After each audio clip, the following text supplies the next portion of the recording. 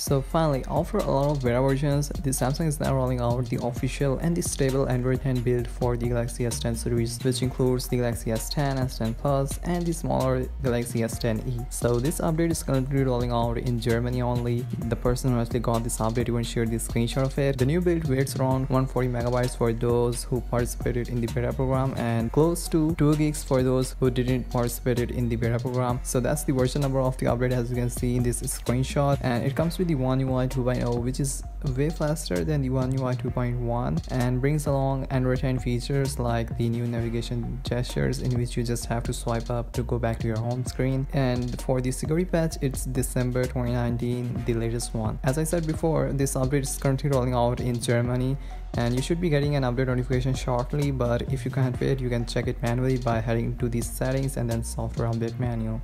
But yeah, the update is official. Your device will be getting the Android 10 updates within 2 or 3 weeks depending upon the region in which you are living. But till then, make sure that you subscribe to my channel for more further and future updates. Give this video a thumbs up, comment what you guys think about it, and I'll see you guys in the next one. Peace out.